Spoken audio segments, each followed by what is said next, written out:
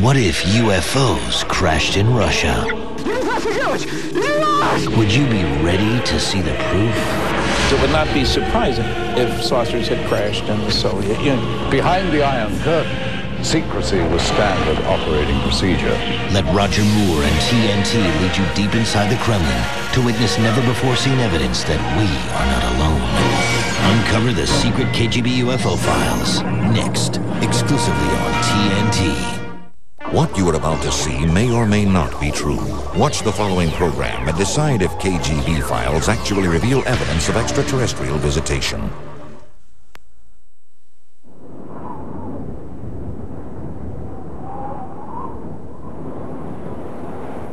I can say without a shadow of a doubt that the Soviet Union was very interested in UFOs.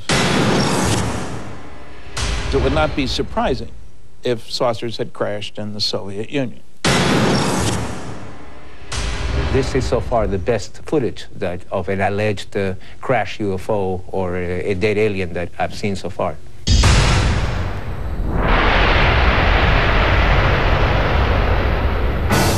Fact 1. For over 5 decades, Western governments have been collecting information on UFOs in strict secrecy. Fact 2. So did their counterparts behind the Iron Curtain. Fact 3. Now that the Cold War is over, the truth is finally out. The notion that life from another world may have visited our own is an intriguing one. Many say that it is true, and that documentation exists to prove it, but that proof has been kept hidden from the public for over 50 years. With the end of the Cold War has come some intriguing, if not surprising, revelations. Western governments, apparently, have not been the only ones gathering information on UFOs in brutal secrecy. Hello, I'm Roger Moore. Join us now as we embark on an amazing journey of discovery, of international intrigue and possible interplanetary visitation. Join us as we search for the secret of the century.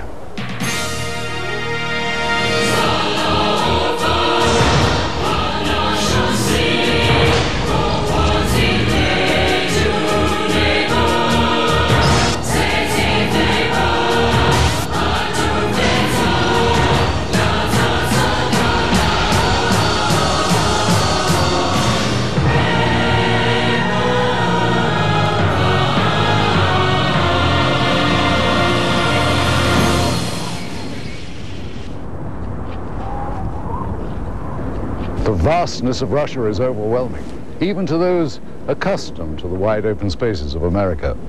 Huge tracts of eastern Russia are still uninhabited, and it was in just such a region, remote and far from civilization, that something profound happened nearly a century ago.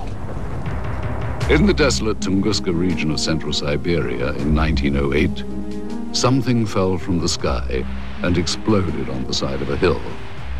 This event triggered an enduring mystery that scientists are still unable to adequately explain. There have been other well-known cases of UFO phenomena, but it was the Roswell incident that changed the way that government officials thought about UFOs. Researcher Paul Stonehill has done extensive work chronicling UFO sightings in the former Soviet Union. I would say that the most serious research was given the impetus by Stalin in the 1940s when he found out about Roswell. It was then that the KGB and the military separately had initiated studies of UFOs. The KGB, as far as we know, had never ceased studying them. This Soviet Air Force footage was obtained by a group of Russian ufologists. It was declassified by the USSR's Ministry of Defense just before Boris Yeltsin took power. What we are looking at is a view from the cockpit camera of a MiG-23 Flogger, scrambled to intercept 2 unknown targets. what we see now is an apparent merging of the two targets. Here is the same shot slowed down. These are obviously not typical flight characteristics of NATO or any other conventional aircraft. The MiG lost visual contact with this object or objects, and there has never been any official identification. By attending international conferences and exchanging information over the internet, researchers on both sides of the former Iron Curtain have been able to increase the global understanding of anomalous phenomena. Richard Haynes has been to Russia many times and has worked with many of that country's researchers. Soon after the perestroika, the fall of communism, approximately 1990, I said to myself, I think this is the right time to initiate opening doors with the East, with people on the Eastern Bloc who are sitting on their own piles of data, but we don't know about it. Likewise, we're sitting on piles of data that they don't know about. And so I started corresponding with friends, and we formed this joint USA-CIS Aerial Phenomena Federation. And we're now serving a very positive role, which is information exchange. The next clip was shot from a MiG-25 Foxbat, and what we're about to see is actually an American F-16 Falcon about 200 meters away. What happens next is that a new object appears from behind the clouds that was not identifiable. The new object suddenly descends and disappears into the clouds. Once again, here is the American plane at the same altitude as the MiG. And now here is the object as it appears behind the F-16. And here it emerges from behind the F-16, then goes down and enters the cloud bank. As with all accounts or potential evidence of UFO encounters, researchers attempt to authenticate and verify related facts as much as possible. In general, the more spectacular the report, the more important the verification. I was intelligence officer for the Soviet military for over 30 years. My son is a pilot in the Russian Air Force now. I can say for certain that there were numerous occasions where Air Force and Navy fighter planes intercepted what we thought were NATO aircraft, only to find that they were not airplanes as we know them, and not belonging to any nation on Earth. It's no secret we would send planes into their airspace. They would fly into our airspace. It's like a game, like a test, constantly trying to test the response of the other side. Only sometimes someone would get shot at. In this case, neither the Soviets nor the Americans seem to have any clue as to what this third object is. I'm telling you, even when you blow it up, it's impossible to identify. It appears to be about 4 or 5 meters across, moves with characteristics unlike any conventional plane. Now, in this final piece of footage, we will once again be looking at a cockpit camera view, this time from a MiG-21. The camera plane and 3 others were scrambled to intercept an unknown craft flying at very high speed, which is visible here as a large, cylindrical-shaped object. And as the Russian planes close in, the UFO suddenly picks up speed and disappears. Here it is once again. You'll notice the cylinder seems to be traveling at about the same speed as the MiGs until about here. And then it seems to increase its speed, which, according to pilots, must have reached at least Mach 3 in about 10 seconds. A lot of this footage was declassified after the Soviet military failed to identify the object seen here. This one shows an interception attempt by MiG pilots.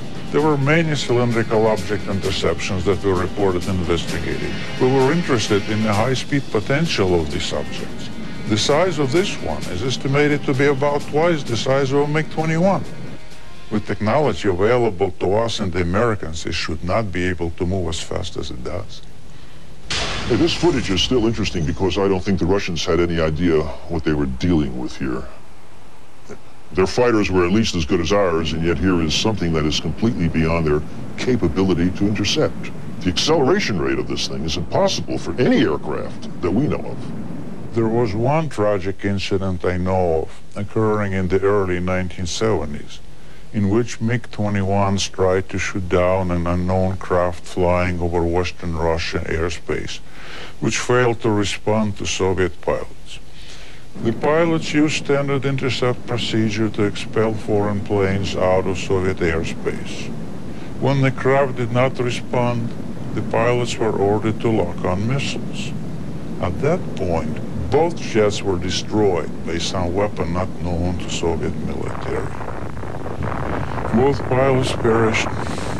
There was an effort within the Air Force to make it look as if the fighter planes collided, but investigators I knew personally at the time said it was not collision. They were shot down by something. The NSA intercepted a radio transmission that we were copied on. Apparently the Russians lost a couple of MiG-21s or 23s. They were trying to intercept something unidentified. All I know is it wasn't one of ours. You know, our department received a number of stories like this involving the Soviet military and UFOs. One of the most intriguing stories we came across was first told in the new book, UFOs in the USSR, by Russian author Veniamin Grigorievich Vereshchagin. He recounts the crash of an extraterrestrial craft and subsequent recovery by Soviet officials in the late 60s. Существует свидетельство тому, что осенью 1968 года there is evidence to the fact that in the fall of 1968, there were reportedly a lot of UFO sightings in the area of Sverdlovsk, currently known as Ekaterinburg. 27 ноября многие жители поселка Березовский Свердловской области On November 27, many residents of Berezovsky Sverdlovsk area observed several fireballs moving across the sky. Вдруг один шар стал падать. One of the balls began going rapidly down, and after that there was a loud sound of an explosion. Через несколько дней после этого происшествия In a few days, a Sverdlovsk paper published an article в которой говорилось о том, что взрыв, услышанный многими, which said that the explosion had taken place on a territory of a grain storage unit due to the carelessness of some workers. But the article also mentioned that the residents of this area had witnessed similar lights before that day. This is a copy of the Sverdlovsk newspaper from November the 29th, 1968. An article on the front page entitled Berezovsky Dreams, or What Was That?, gives the state-sanctioned account of what could have been the actual crash. Translated, the Russian copy reads, 5 glowing balls of light appeared over the horizon and started to move in the direction of the city. 4 of the objects moved in opposite directions, while the 5th began to rapidly lose altitude and soon completely disappeared behind the forest terrain. Several seconds after its disappearance, there was a deafening explosion. And in typical Soviet fashion, the paper cites the official statement. The blast had taken place at the grain storage unit number 27. The explosion was caused by one of the employees who had violated a safety code, resulting in a charge of negligence. He was sentenced to restitution of the material losses suffered by the state. What helps make the account in Vereshchagin's book so compelling is the existence of several reels of film which seem to back up the story. While rumors of such film first began circulating some years ago, it was not until Vereshchagin led us to the black market dealer in possession of these materials that we got our first look at what could be remarkable new evidence. If this film indeed corresponds with Vereshchagin's story, what we are looking at is the scene of the crash site in Berezovsky as viewed by a camera on top of a military truck. The focal point of this scene is here, and indeed appears to be a disc embedded in the ground. Here we see soldiers exiting the truck, led by a captain. The troops are met by another officer, this one a major, and then they join other soldiers and officers already on the scene. This footage is one of 4 reels of film acquired during our investigation. Coming up next, this incredible footage subjected to further analysis. When we return right after this.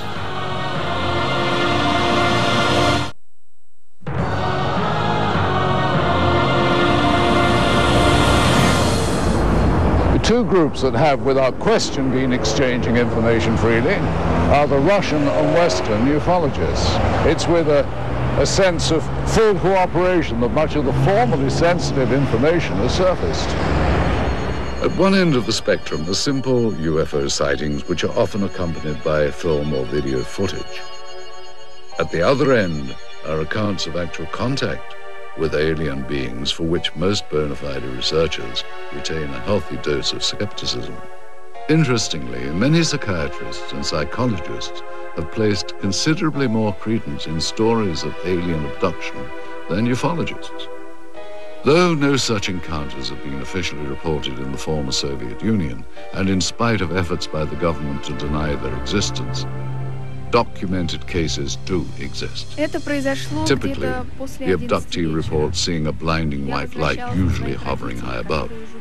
These abductees have reported under hypnosis that they feel compelled to approach the light, as if they are somehow being drawn towards it. Some have reported seeing doors to the crafts actually opening for them. As with their reaction to the light, they feel compelled to walk through. Most abductees have not been able to describe the interiors of these crafts, other than recalling swirling mist and bright lights. Most reported alien abductions include harrowing accounts of medical experiments. Subjects describe an examination room of some kind. Many have reported strange probe-like tools being used on them, and they recall the frightening sensation of being examined, though simultaneously being unable to do anything about it. Typically, the abductees will then find themselves back where they were when they first saw the light, having no recollection of what just happened. Other times, however, upon checking their watches, they discover that several minutes have passed without their ability to account for it. They literally have lost time. Many abductees have their memories triggered by a mark found on their bodies, the kind they would associate with a needle or some other medical instrument. And not surprisingly, no such report has ever been verified 100%. And yet these stories continue to proliferate. Are these people really being abducted by aliens, or, as some now claim, by members of a secret government agency? From the beginning of the communist era, the Soviet leaders relied on a strong secret police to act as watchdog and often executioner for their rule. During the height of its existence, the KGB was the largest secret police and espionage force in the history of the planet, with more than 300,000 agents. According to Western authorities, the KGB managed to infiltrate every major Western intelligence service. Russia has had countless UFO sightings. Some have been explained, some have yet to be explained. The best-known events are the Dawnagorsk and Tunguska incidents. Many UFO researchers feel that the most important Russian incident in terms of known crash-recovered materials is the Dawnagorsk occurrence. Antonio Honeas agrees. It's the best documented crash because we do have the fragments. They have been analyzed. It was a small probe. It was not kind of a big object, but something crashed on a hill in Dawnagorsk in January of 1986. Witnesses described the object as a sphere of light streaking across the Pacific region north of Vladivostok. Investigators later recovered materials including balls of lead and iron, bits of glass and a fine mesh netting, all of which were tested and are proven to be highly enigmatic. The head of the research team concluded that the Dawnagorsk object was most likely an artificial space probe of non-terrestrial origin.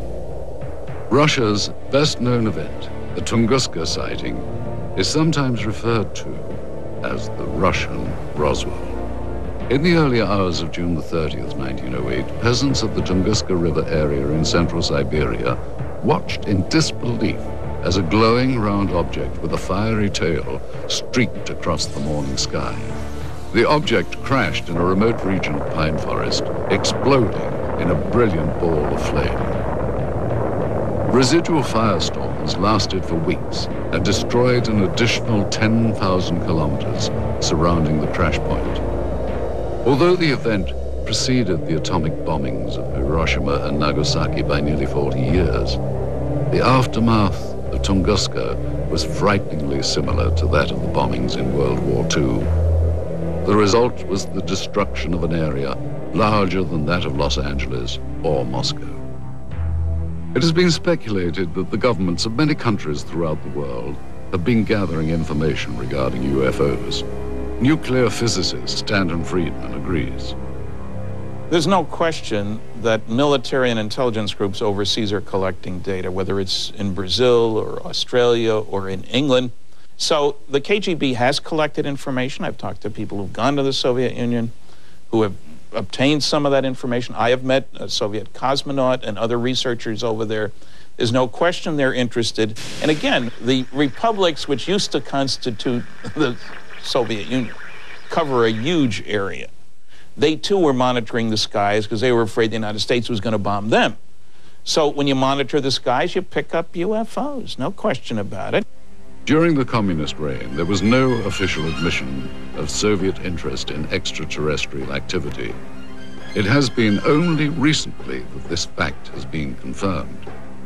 The former secretary of the Commission on Anomalous Phenomena, Alexander Petyukov, confirmed that an official state-controlled body did exist.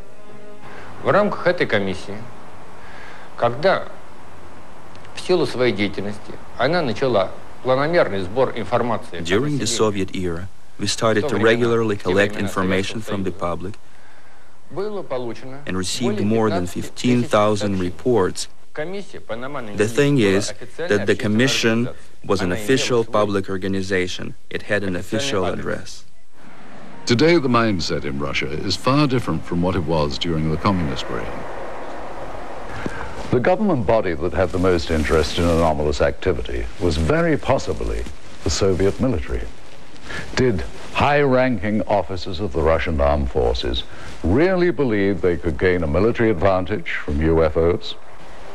Though there has been much speculation on the exact nature of the Roswell incident and reports of actual alien beings, conclusive evidence of such encounters has proved elusive. In 1997, the U.S. Air Force issued a follow-up to its earlier Roswell report, which they subtitled Case Closed. They try to account for the stories of aliens by suggesting these were simply crash test dummies misidentified. So it was with a sense of both excitement and caution that we examined the footage recently recovered in Russia. This reel contains images of what appears to be a scientific or medical examination of organic body parts. The individuals seen here appear to be forensic pathologists or biological research scientists. Speaking in Russian, they are seen inspecting the specimen, the leader of the procedure describing his actions and the measurements they are taking. After several minutes of this, there is a change in camera angles.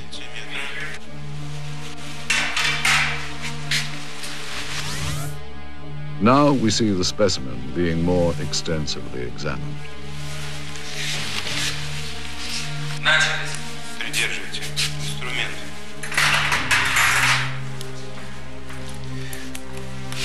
Ткани разрезаются тяжело. Пробуем кусачки. Придерживайте. Ребра пытаюсь перекусить. Так, нож. Tools are used to cut open what the leader constantly refers to as tissue. Что-то белое попадает. Очень ригидные ткани. Давайте попробуем другим. Придерживайся.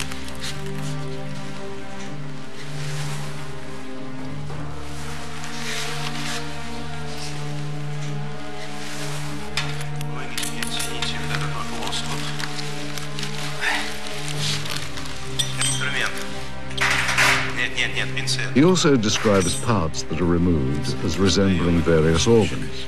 Записывайте, достаем внутренние органы, надрезаем похожую на клетчатку внутреннюю ткань. The camera angle changes again. And finally, the scientists are seen posing for the camera, holding up various samples of the dissection. If this footage is authentic, it represents one of the greatest scientific discoveries of all time. One must wonder where this film was shot and what happened to the specimens seen. If this is footage of a genuine scientific examination, what happened to the results? What did the Soviets learn, and what have they done with that knowledge? Did agents of the KGB have reason to keep this secret for so many years? Certainly there are more questions here than answers. Coming up next. There was an indication that they had recovered something near Sverdlovsk, and they were keeping it very, very secret. When we return right after this. What you are about to see may or may not be true. Watch the following program and decide if KGB files actually reveal evidence of extraterrestrial visitation.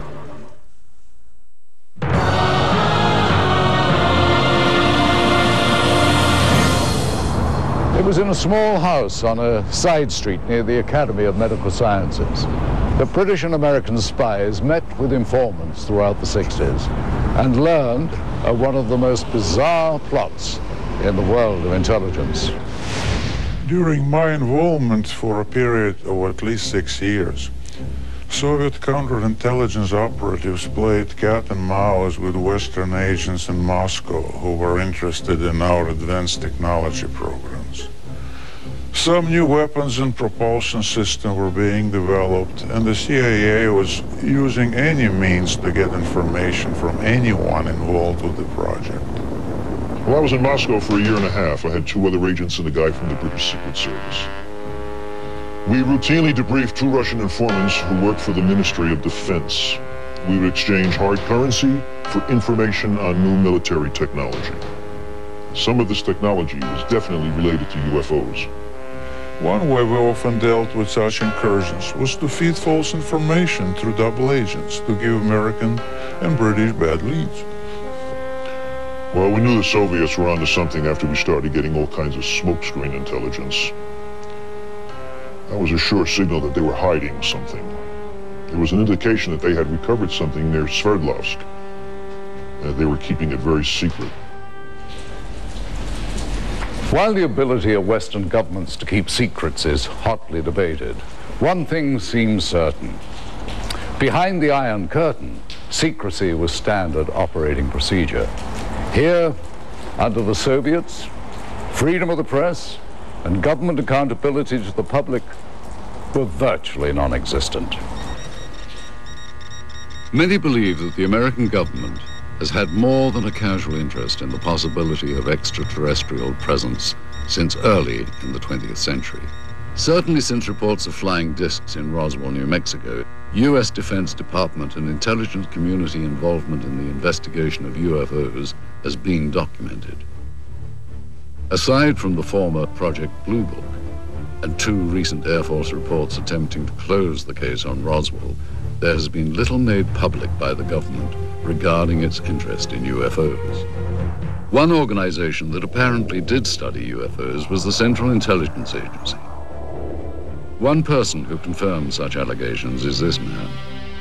An agent with the CIA for 6 years, his area of expertise was Russian interest in anomalous activity.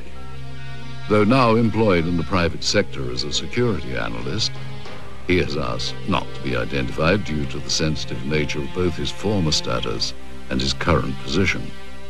I joined the CIA in 1989, straight out of college.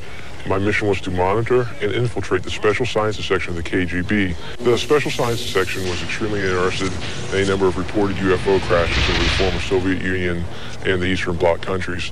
From the intelligence that our unit was able to obtain, they had recovered at least one portion of a former crash site over the Soviet Union. This former agent was able to confirm interest not only in the 1968 crash near Berezovsky, but in other Soviet attempts to recover UFO documentation and technology. Senior research scientist Dr. Richard F. Haynes believes the Soviets had good reason to be interested in UFOs. It's my understanding that the Soviet military has had a continuing interest in UFO phenomena for very, very many years.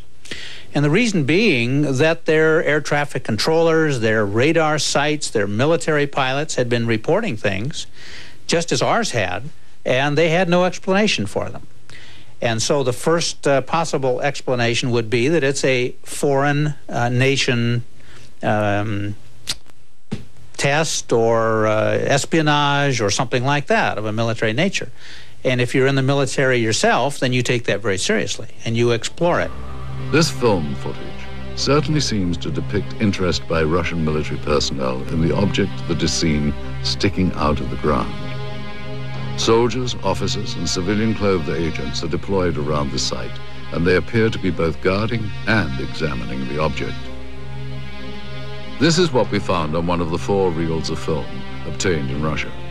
After viewing the footage, we were able to determine that it was most likely shot with 2 separate cameras. One apparently a handheld camera, which starts out on the approaching truck, and a second one seen here on a tripod. As the soldiers march past, you can see the cameraman turn to follow the troops. Here we cut to the other angle, the point of view from the tripod camera. And here you see the handheld camera as the truck pulls up. Both cameras change vantage points several times during the film, as if to get better views or perhaps under orders of a superior. From this angle, we see yet more troops arrive. Author Veniamin Vereshchagin describes the event.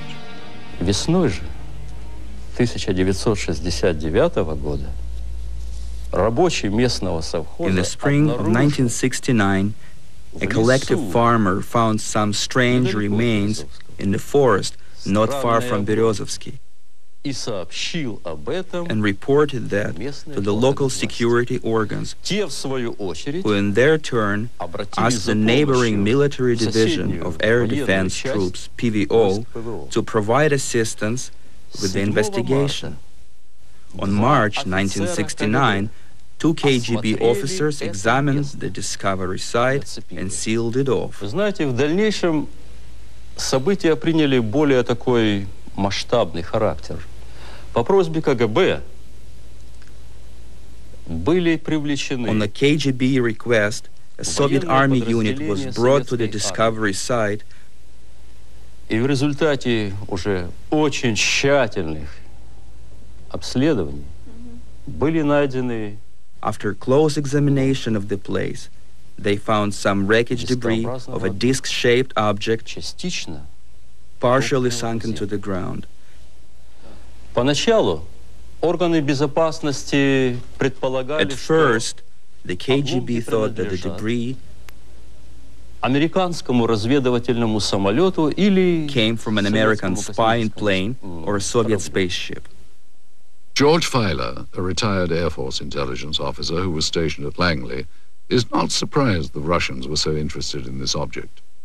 We found that the Soviets would pay to get information on UFOs as opposed to, we'll say, an F-111 aircraft, that they were, in a way, more interested in UFOs than some of our latest aircraft.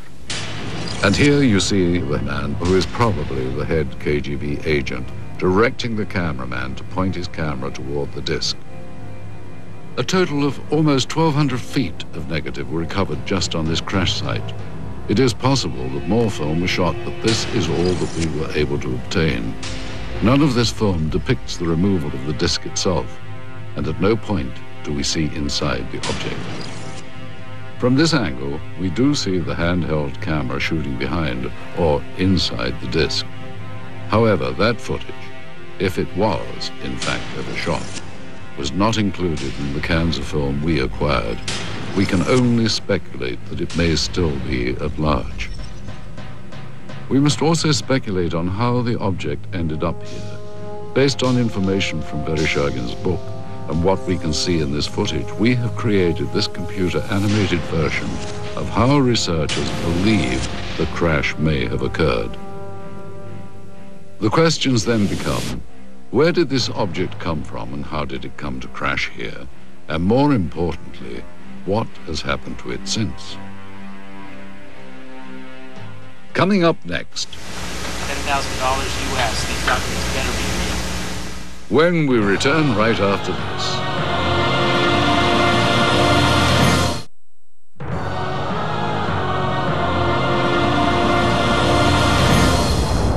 With the change to a market economy here, many items never before available to Russians are finding their way to store shelves.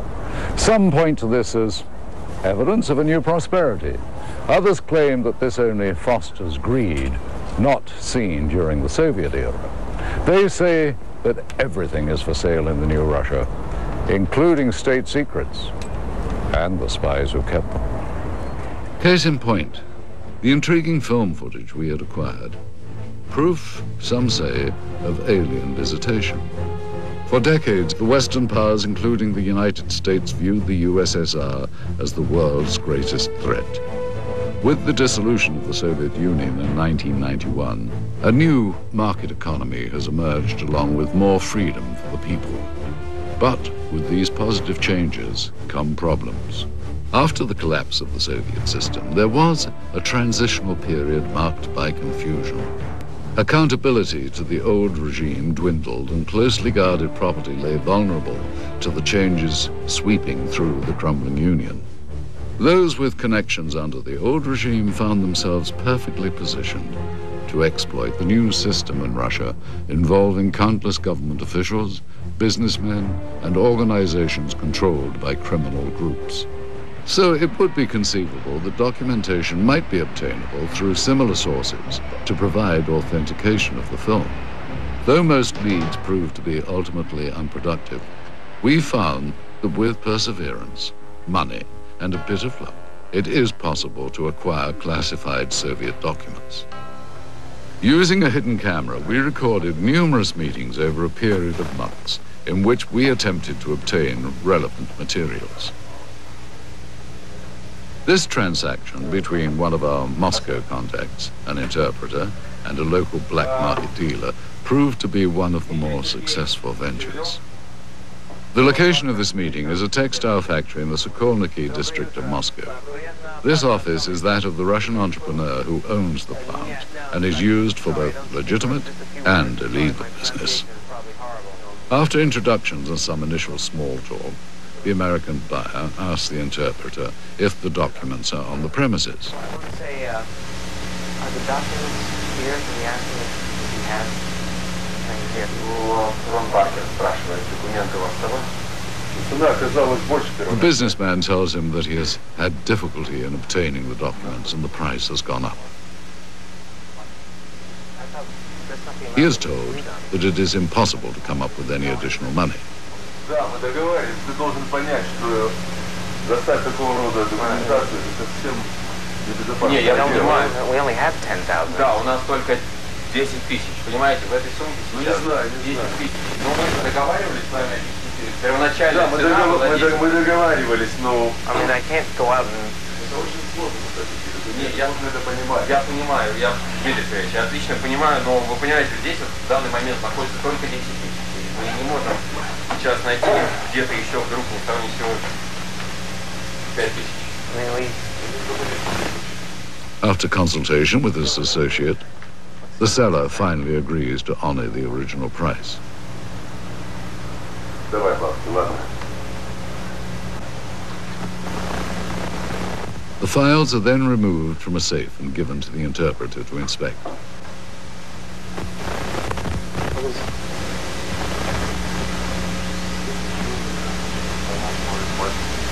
This is KGB? Yeah. This is some report about extradition deadlock. Does this look... Do you think this is... Is it real? Он просто хочет убедиться, что документы подлинные. Конечно. Official KGB. After inspection of the documents and a cursory verification of their authenticity, the transaction is completed. Okay, well, we should pay Mr. Chevron and... Money changes hands, and what was once property of the state now becomes much sought-after evidence for UFO researchers. What made this transaction so successful was that among the pile of documents acquired, several were extremely enlightening, including a top-secret KGB report on Operation Sverdlovsk Midget and a request for military assistance from the Soviet Ministry of Defense. If the Russians had in fact recovered an extraterrestrial vehicle, as they seem to be doing in this footage, they no doubt would have wanted to benefit from its technology. We invited ufologist Stanton Friedman to view the recovered footage and to give us his input. It would not be surprising if saucers had crashed in the Soviet Union, and if somebody had monitored this on radar from whenever. Satellites, we had satellites, they had satellites at that time, or just a report from a local person. And the kicker is, the fact that you get troops out there and a cameraman doesn't necessarily mean it's a flying saucer. We need to be a little cautious about jumping to conclusions. Now, I think that film is worth a detailed investigation. Those things cost a lot of money, actually, to go over it. You have different specialists looking at, are the uniforms correct for the time frame? Is the film actually made in the Soviet Union? We asked Russian film expert Sergei Goncharov to examine the film for its authenticity. He first explained the background of the film cans. And this is the name of the factory that manufactures the motion picture film in the city of Pereslavl. This is the type of film type A2, which is the emulsion.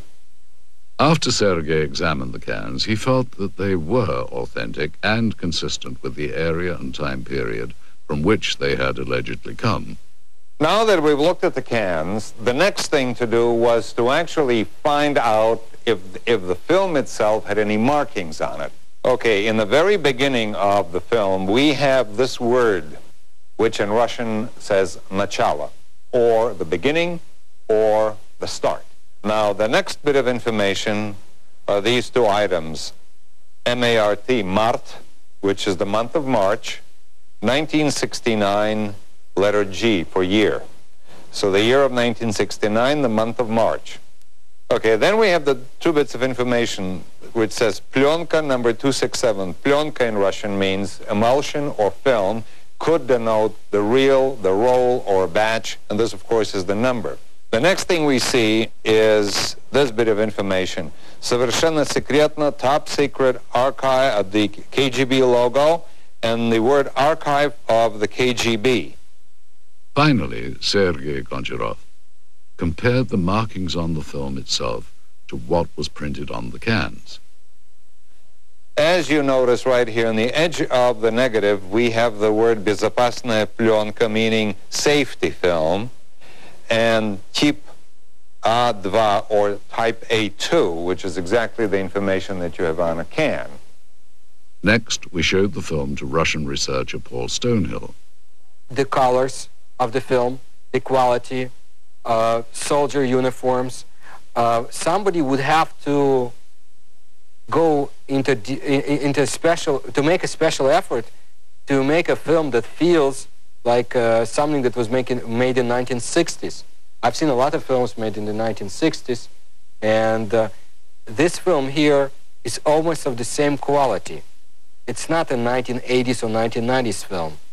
The KGB officer that had been looking and touching things looks quite genuine. To me, my gut feeling is this is not something that they had made intentionally to fool people here.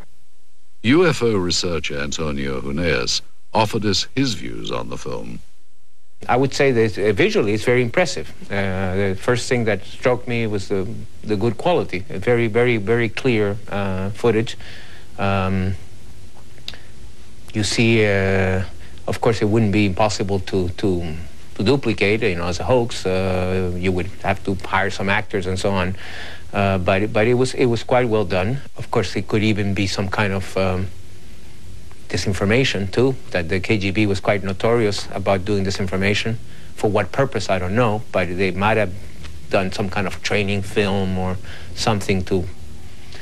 Of course, if it was disinformation aimed against the Americans or something, we never heard of it. So that's also dubious. Finally, while Mr. Hernandez felt that the film required more investigation, he was impressed and intrigued by it. Well, I would say that if this is real, and I do not have the elements to make that judgment, this is so far the best footage of an alleged crash UFO or a dead alien that I've seen so far. Coming up next. Let me tell you, this does not look like a spleen, and it doesn't look like any other organ that I have ever seen. When we return right after this.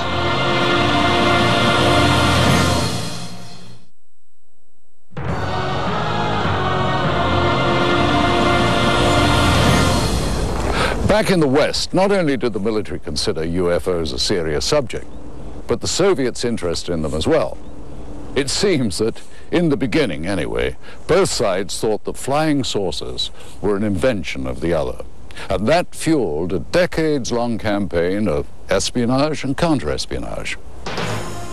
Many believe that U.S. intelligence agencies such as the CIA, NSA, and the military have not been completely forthcoming with information regarding extraterrestrials.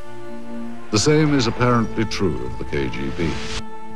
Some claim that the KGB, as well as the U.S. government, may have been using the UFO phenomenon as a smokescreen to cover other top-secret activity from the very beginning. Former NASA scientist Dr. Richard Haynes concurs. Well, all I can say is that there are verified documents from Stalin's time that showed he had an intense interest in Roswell, what was going on in Roswell, New Mexico in about mid-40s.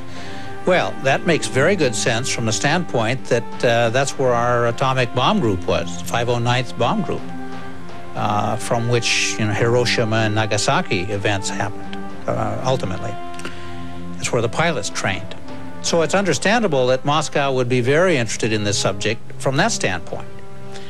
If UFOs are a cover, they have been used very effectively by both sides. So it's to the convenience of the Russian government, Soviet government, to continue the charade. It can be considered a form of disinformation. There is an alternate theory regarding UFO disinformation. Many researchers believe that the government may be intentionally drawing attention to the less credible, self-proclaimed ufologists as a means of lowering the perceived credibility of all UFO research. I used to hear what they call astral music. Alien abductees and conspiracy theorists are most often the least believable, and at the same time, the most visible. One guy died, another got paralyzed, a third one became a heroin addict and could not overcome it. Sergei Borisovich Proskuryakov is a Russian researcher who has studied anomalous phenomenon and pyramidal constructions. His beliefs may also seem unconventional.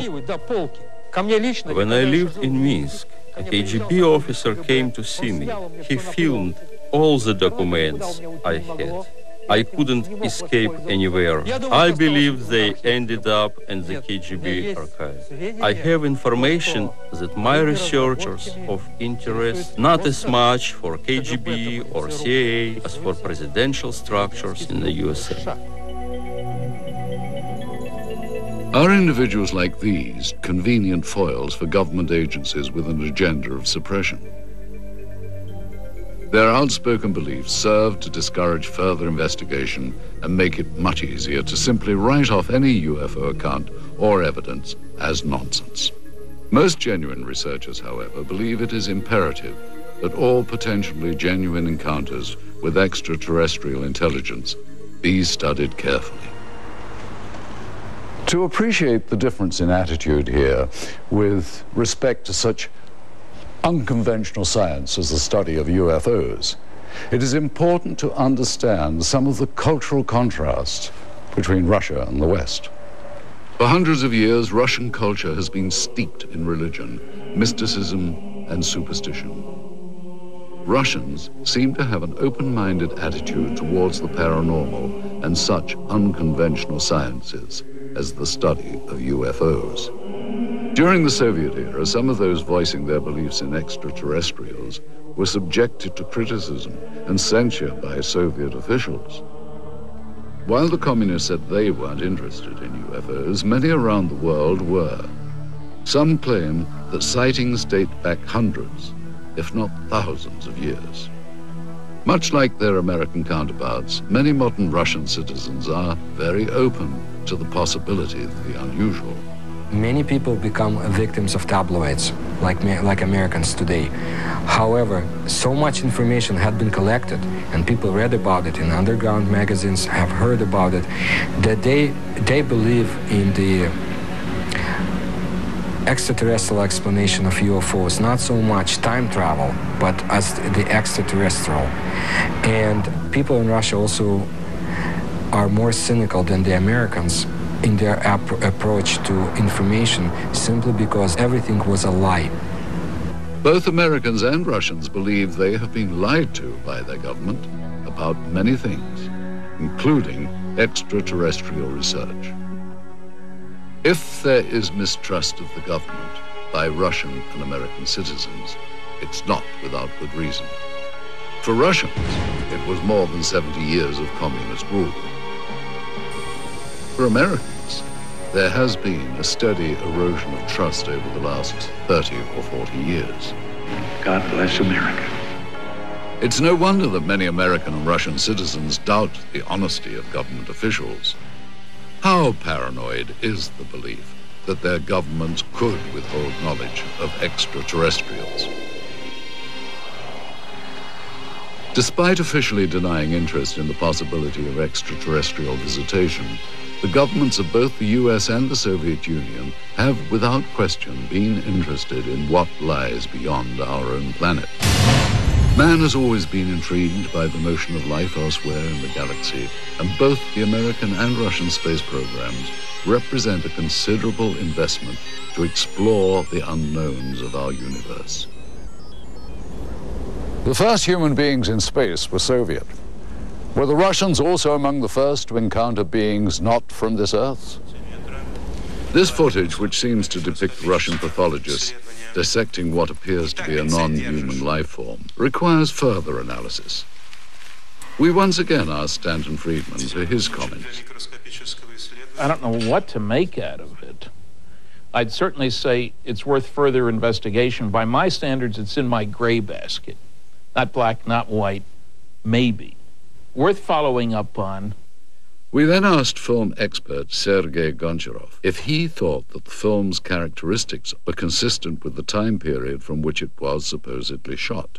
It certainly is consistent with the information on the can. It is negative. It's got the negative perforations. It's exactly what the information on the can indicated. Sergei explains the significance of a flash frame, an interesting and possibly important characteristic of the film that was discovered. All right, now, a flash frame, this is, of course, a flash frame is that piece of film that is, when you push the button on the camera and you start exposure and you stop the camera to stop the exposure, and then you restart the camera again, by virtue of inertia, the camera will sometimes expose either a flash of light, or if you point the camera away from the person in front of it, you will see some other subject matter. Those flash frames appear between the takes and sometimes show things and people that are not part of the scene itself. You have people that have nothing to do with the information that you've seen on a film before or after. Again, an individual in uniform. You see these people performing a procedure. You have somebody in civilian clothes, people that you have not seen before. As this is in a flash frame segment, which was not meant to be as the procedure that was being photographed. Mr. Goncharov concludes that while the film stock and camera techniques are consistent with KGB and Soviet government films of that period, he feels that the discrepancies with the subject matter require closer scrutiny. Anytime you have subject matter of this type, any additional investigation is worthwhile. Absolutely. Stanton Friedman was further intrigued by the medical techniques in the film. I don't know what to make of these guys with what seem to be medical instruments, certainly in a medical facility, judging by the stuff on the wall.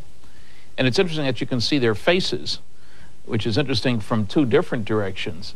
You can tell their identity if you could find people that look like that. And they're apparently not afraid of contamination, ingesting anything toxic. Now, that could be that they'd already gone through this routine and somebody had said, hey, there's nothing bad here. We then showed the film to Dr. Annette Ryan, a former lieutenant colonel with the Army Institute of Pathology. The first thing that I notice is the way the doctors are dressed. They're dressed in these pristine white lab coats, and I think it would be more common for them to be dressed in scrubs or even butcher aprons, unless, of course, they know that they're being filmed and they want to look good. They also look very young, but that is consistent with forensic examinations, and that's because senior medical staff usually don't get involved in this type of procedure.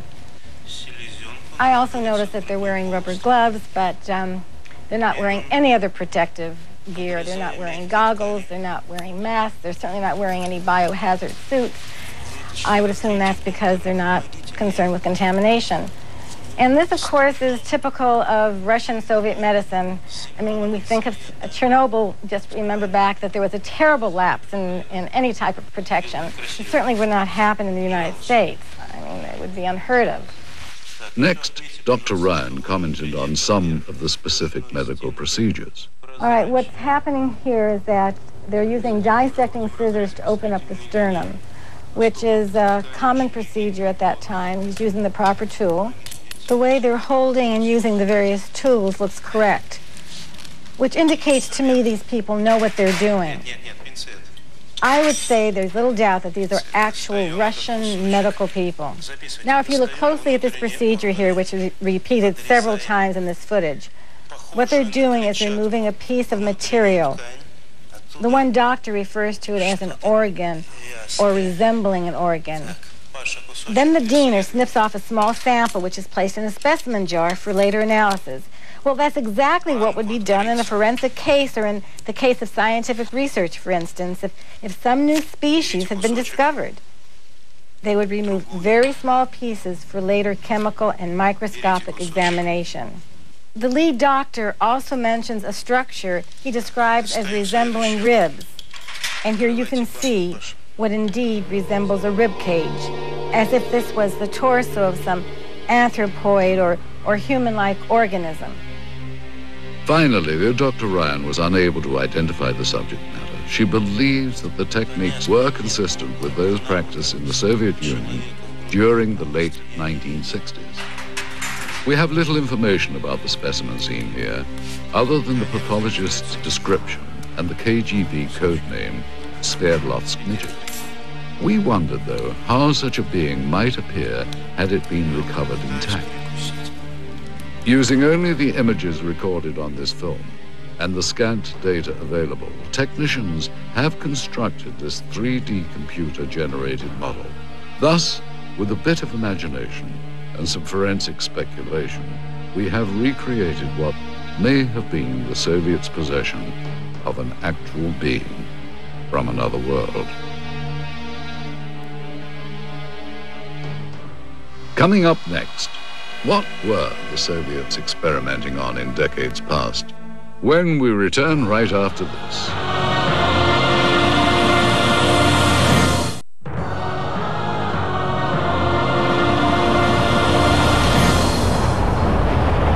Information leaked from intelligence sources in the West indicated a belief that the Soviets were actually attempting to reverse engineer something not manufactured on this Earth. Whether we'll ever know the full truth about the supposed UFO crash in Beryozovsky, one thing seems certain. If agents of the KGB or any other branch of the Soviet government did recover parts of a craft made by alien beings, they would have been extremely interested in examining all the materials very closely. No doubt Soviet scientists would have wanted to determine if the parts of the craft were truly of extraterrestrial origin. They would have inspected each piece down to the microscopic level and tested for various physical and chemical properties. And of course, they would have wanted to take advantage of any new technology they could gain from the recovered materials. И мы не можем расшифровать их физики. We are unable to solve the puzzle of their physics. Our physics is based on quantum mechanics. Theirs is based on parallel worlds, a different kind of paradigm, a different understanding of history. It is similar to the effect of a TV set or a video camera would produce on people in the time when Pythagoras lived. Pythagoras would not understand it. That is the gap between them and us. That's why, however hard our engineers or technicians would try to decode their technologies, they would fail.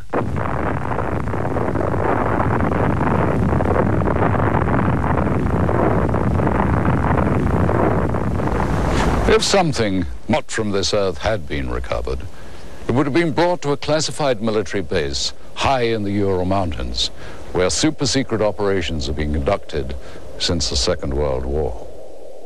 This incredible footage depicts members of the Soviet armed forces and what are believed to be two KGB agents inspecting and recovering a crashed flying saucer. Russian author Veniamin Vereshchagin has an idea of the final outcome of this operation. Насколько мне известно, обломки аппарата. As far as I know, the debris and their organic parts were taken to Mytish, где предположительно были сделаны, where the apparatus was disassembled, analyzed, and then back engineered. Неизвестно, что произошло с органическими As останками. for organic parts, Но я имею сведения о том, что они были перевезены в дальнейшем. I heard they were taken to Moscow. Для изучения. Но что What было happened после этого? afterwards, I don't really know. His story seems to be backed up in part by one of the people who claims to have been involved in the operation back in 1969.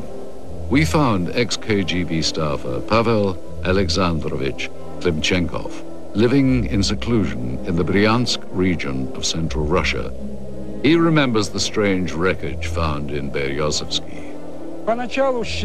At first, everyone believed that those debris were parts of some novelty aircraft manufactured in the United States or England. But having done some measuring and material analysis, we came to the conclusion that none of the domestic or foreign manufacturers known to us could have produced this apparatus, at least not in the conditions existing on this planet. И вот тогда поступил приказ из Москвы. It was then that an order came to transport the debris to the base in Mytish near Moscow. In attempting to verify the authenticity of this evidence, we have had the footage and the film itself examined by several experts.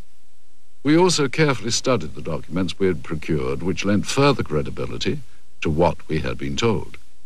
Among the most telling was this top-secret KGB report specifically referring to Operation Sverdlovsk Midget and describing in detail the recovery operation at Beryozovsky. This document mentions the crashed disc, the organic remains, and the filming itself.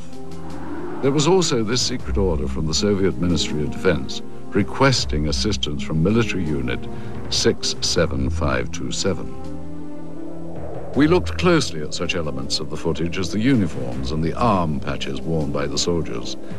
These patches seem consistent with the patch worn by such Soviet Army air defense companies as Military Unit 67527. They're all wearing winter coats, which don't appear to have much in the way of insignia on them. And that is not out of character for the winter coats. They would generally not contain much in the way of identification. These are all members of the same unit.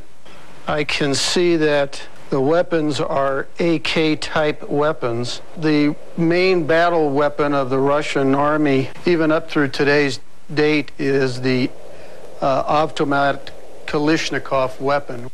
Yeah, it's clearly an AK, fixed stock, birch stock, no muzzle brake, milled receiver, no question about it. It also seems to be consistent with the muzzles of the weapons that I can see in this film. In addition, we had notes from the scientific examination of the recovered organic specimen, which seemed consistent with the soundtrack of the dissection footage. With so many elements in seeming consistency, Vereshchagin's story becomes even more tantalizing and perplexing at the same time. Is it possible the Russians actually recovered an alien craft and its occupant 3 decades ago? If members of the Soviet army had knowledge of a supposed UFO crash, then what happened to these individuals? And if they can't be found today, why not?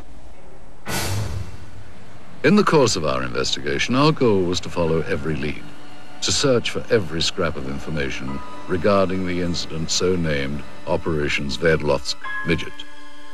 The tenuous paper trail we have reconstructed using recovered government documents led us eventually to a lab of the former All-Union Scientific Research Institute of Biology. In attempting to obtain records on the individuals depicted in the dissection footage, we turned up these additional documents.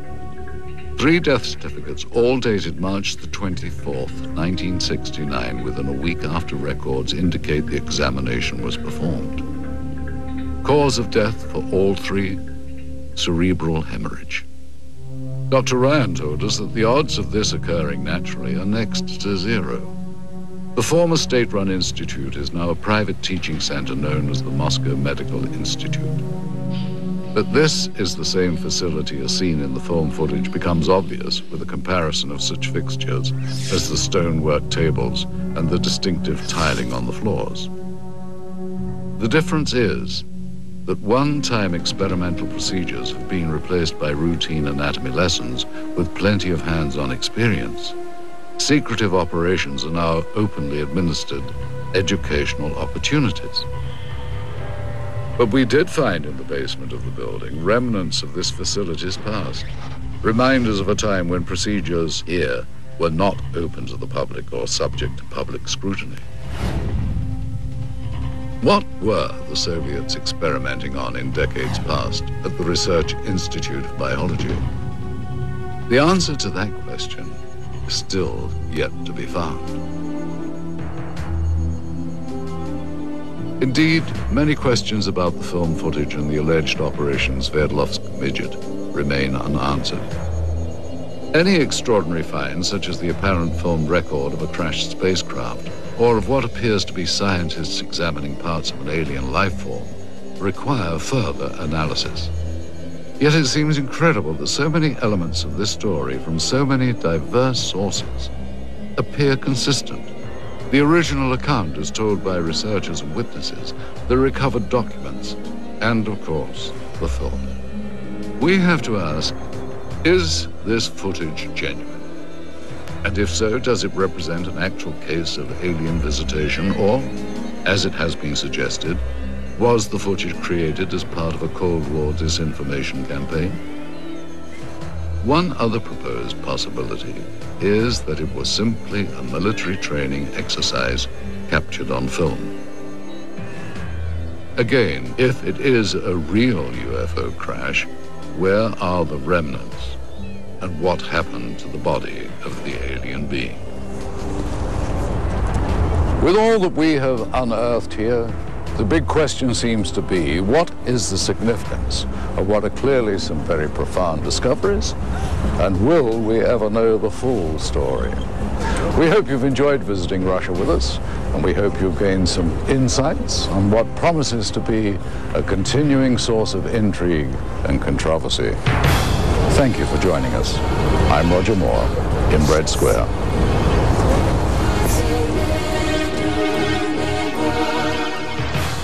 Tomorrow, Annalise's new house has everything. A great view, a beautiful lawn, and ghosts in the attic. Uncover buried secrets with Tiffany Amber Thiessen tomorrow night at 8 on TNT. Coming up, Job was a simple-minded gardener. He used to take orders, but he's been reprogrammed. Now he's back to take over the world. Beware the Lawnmower Man 2 next on the TNT Wednesday Night Movie.